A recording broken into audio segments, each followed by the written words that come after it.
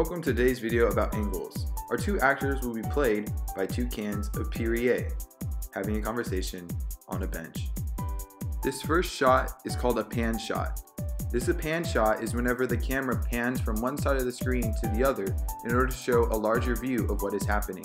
This next shot is an aerial shot. This shot is often used to establish setting or show a larger view that you can't see from a shot on the ground. Our next shot is a two-man shot. This shot has two men or two cans in it. The over-the-shoulder shot is this shot in which the camera goes over the shoulder of one of the actors. This is used to show emotion in the other actor's face, commonly used during a documentary or conversation piece. A worm-eye shot is simply a shot from the ground up. A wide shot is a shot in which the camera is very far away from the subject and helps to establish setting.